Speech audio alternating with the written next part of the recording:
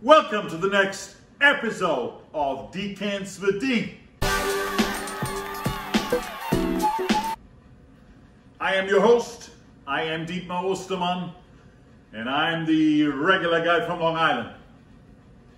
Today in this episode, we want to cover American red wine, an introduction to American red wine. So if you're an advanced wine connoisseur, switch over to one of my other many videos that cover these wines in detail. But if you are somewhat new to wine drinking and have the desire to understand more about the most popular American red wines, then this is your show. Okay, I have here today a Pinot Noir from California, a Merlot from Napa Valley, California, a Napa Valley Cabernet Sauvignon from California, and last but not least, a Napa Valley Zinfandel. So those are the four wines and the four grapes we will check out in the next few minutes.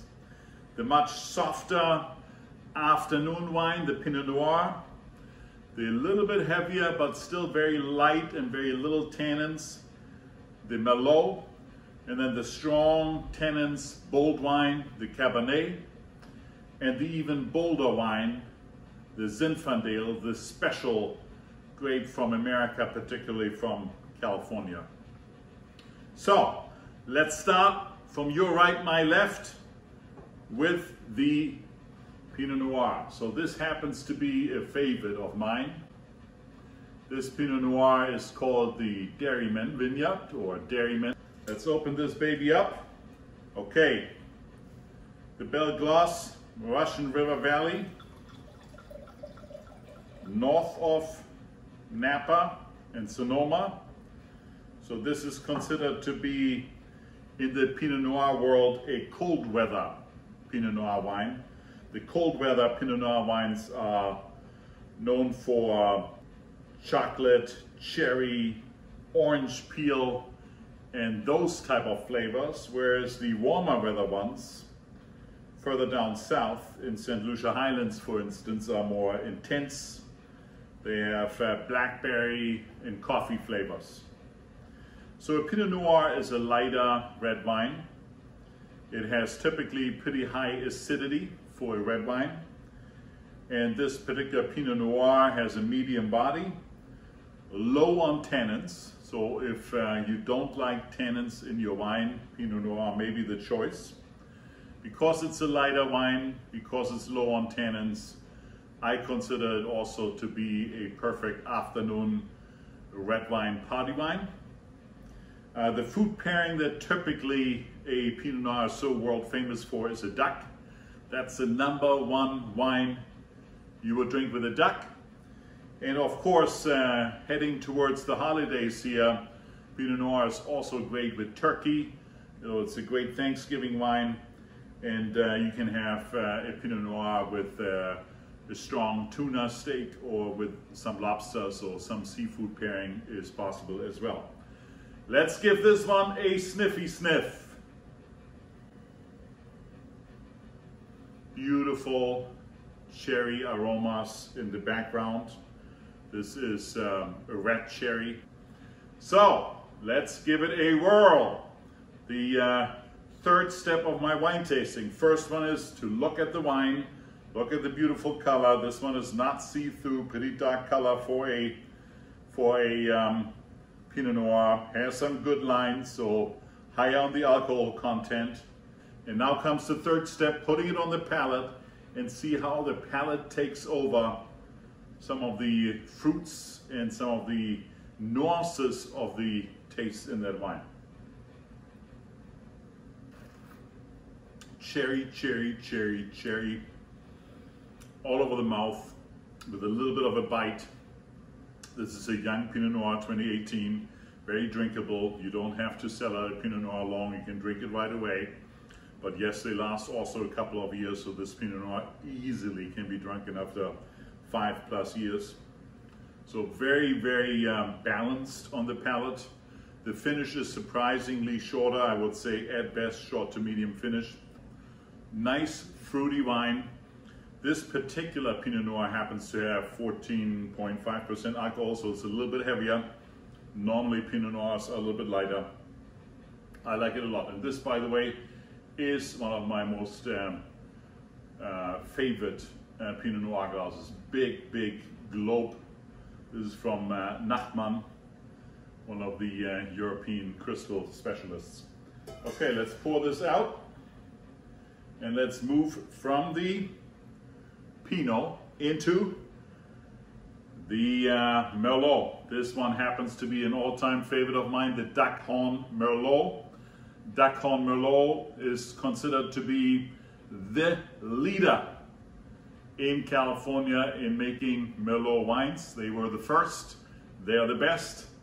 This particular Duckhorn is a 2014, so a little bit older. I'm taking a little bit of this wine to clean out the glass so I don't taste the previous wine in here. Let's do the Duckhorn. 2014, whereas the Pinot Noir was 2018. Okay, what do we see color-wise? Very similar garnet red color, not see-through, solid color. Wine looks good. I'm shaking it around, some good, beautiful lines. I'm thinking 14.5% alcohol. It's not mentioned on the bottle. Good looking bottle, good looking wine. Let's give it a sniffy sniff. Elegant, laid back, fruity aromas. This one I would say cherry, but more on the black cherry side. I also smell some plum. Okay, I like that aroma a lot, just like I like the aroma a lot in this Pinot Noir. So keep in mind, Merlot is used either in blending processes, so some of the most famous French Bordeaux's are blended with Merlot, or a wine on its own. As a wine on its own, it's lighter. It's a sister wine to the Cabernet Sauvignon, so the taste profile is similar. It does have less acidity as a Pinot Noir, but it is a medium to full body wine, and lower in tannins than a Cabernet over here. The Pinot Noir, almost no tannins. You heard me not speak about this at all. This one, we will expect some tannins, but much less than in a Cabernet. So, let's give it a whirl. This is clearly black cherry fruit. Maybe a little bit of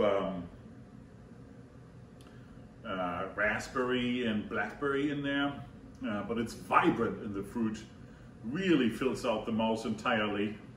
I had the Duckhorn Merlot recently, my Merlot deep dive tasting, and I won the tasting. This is just an excellent expression of a Merlot wine. It does have a little bit more tannins. Clearly I feel the tannins in the mouth.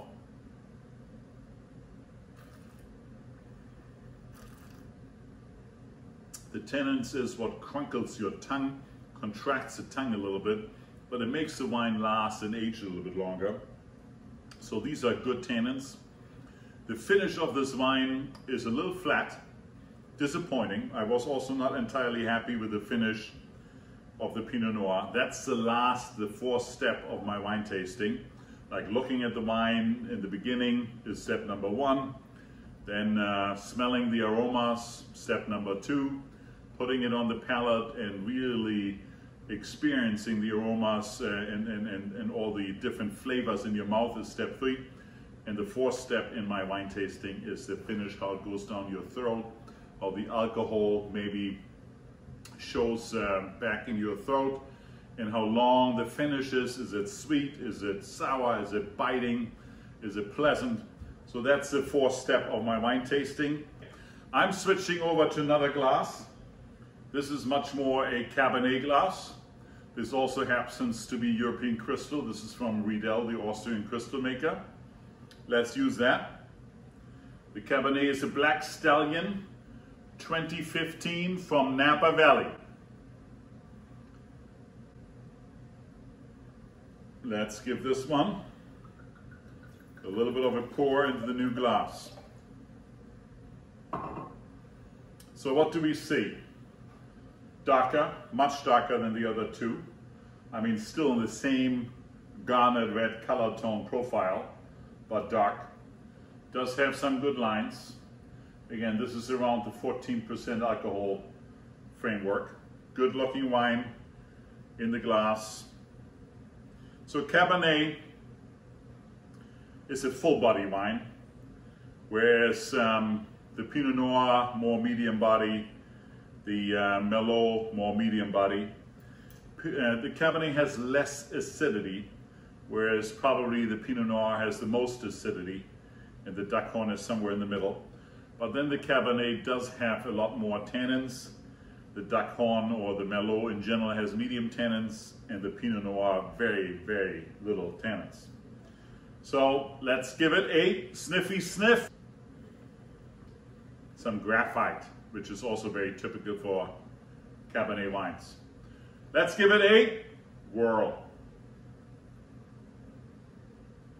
A lot more tannin bite to it. That means this 2015 really is a wine that can drink now in 2020, but it can also drink in 2025, at which point in time I don't think I would recommend to drink the Pinot Noir or the Merlot. So it has a much longer lasting profile created by the tannins. Very good wine. I would be very hard pressed to force rank these because they're all very, very good tasting wines. But obviously they are, you know, different wines, and so they have different profiles, and it's very interesting to taste them next to each other. So this is a wine from a food pairing standpoint. You know, we said duck is the #1 food for the Pinot Noir. Probably the Merlot, because of the low tannins, is much more like spicy foods. Mexican food, a taco, or you can eat it with a spicy lamb. And you know, for the Cabernet, the top-notch food pairing there is a typical steak.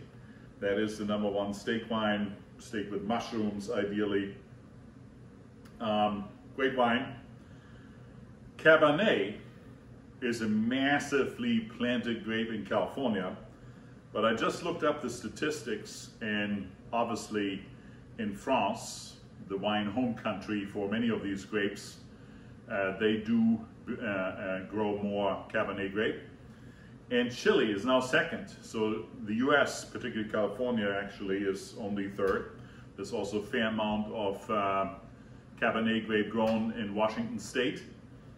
California has 80,000 acres, but it's only third in the world.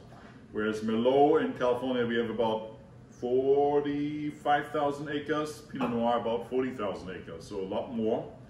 Pinot Noir #1 country, also France. Merlot grape #1 country, also France. Same is true for the Cabernet growing grape. Okay, let's pour this out, and let's put the last contestant to the test, the Zinfandel. Pouring out the glass. Now this Zinfandel is from this new fashionable boutique winery, the Prisoner Wine Company. Prisoner used to be part of Orange Swift, and then Orange Swift sold the Prisoner vineyard that makes the actual Prisoner wine, but also the Saldo Zinfandel. Now, Zinfandel, alcohol heavy. This particular wine, 15.5% alcohol. Let's put some in the glass. So Zinfandel is wine I do not drink very often. It's not typically a wine I like a lot. My #1 go-to wine is always a Cabernet. I do like the Merlots, and I very rarely, but sometimes drink Pinot Noirs, particularly around Thanksgiving. Zinfandel I typically never drink, but I wanted to bring it out for this tasting because the #1 country in the world making Zinfandel wine is America. It's 70% of worldwide production grown in America, mostly in California, but it's 50,000 acres, very significant. So this one has medium acidity, full body wine. So the Cabernet is a full body wine too. The Pinot Noir medium body, the Merlot medium body, full body wine, lots of alcohol, much sweeter, medium on the tannins. Typical fruit would be a raspberry or blackberry with a little bit of licorice and potentially strawberry. But let's check out this particular wine. Color, dark as expected, ruby red.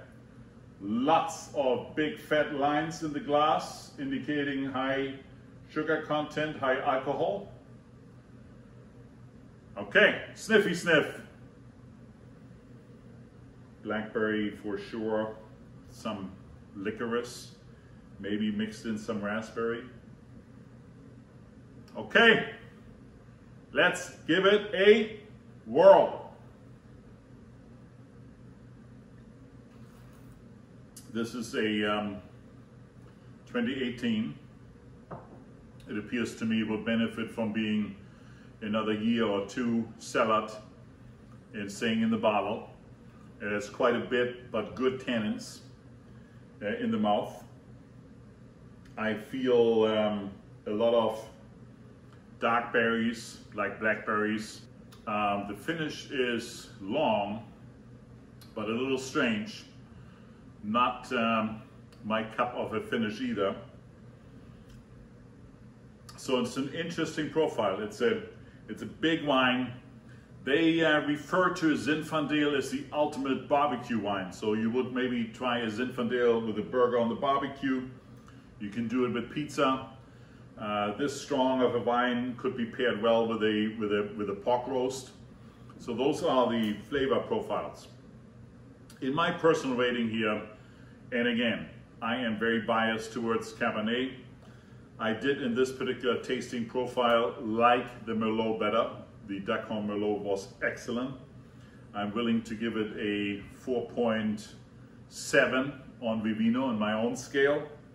I say the Black Stallion, enormous price value, because actually the bottle is only $24. I give this a 4.4. I was very pleased with that. The Dairyman from Belle Glos, I give a 4.2. It's a great wine. And the Saldo, I give a 3.8 in my own rating. Now here's what Vivino says. The average rating from Vivino users, I gave this a 3.8, Vivino 4.2 on average, and this is a $30 Zinfandel. The Black Stallion, as I said, $24, average Vivino rating 4.1. I gave this a 4.4. The Duckhorn $50 bottle, average Vivino rating 4.3. I gave it a 4.7. And the Belle Glos Dairyman is a $47 Pinot Noir. The best money can buy, really, I would say. The Belle Glos is by Vivino Raters rated 4.4. I rated it 4.2. That's my overview of the top 4 grapes and wines in American red wine. If you like this show, please press the like button right here, thumbs up, and subscribe it. I see you otherwise next Sunday.